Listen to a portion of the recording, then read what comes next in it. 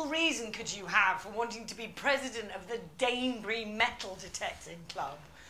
I'd say it was an ego thing, but there are only 6 members. 7. Being the glorious leader of 6 socially awkward geeks isn't going to boost anyone's ego. 7.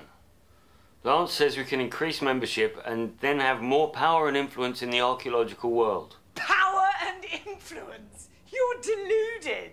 Lance says we can ask Sir Tony Robinson to be patron. Who? Baldrick off of Blackadder. Is he a sir? Yes. Why would he ever agree to that? Because he's a champion of archaeology and archaeologists. But you're not archaeologists, you're a bunch of hobbyists. You are amateur metal detectors. Detectorists. Lance says...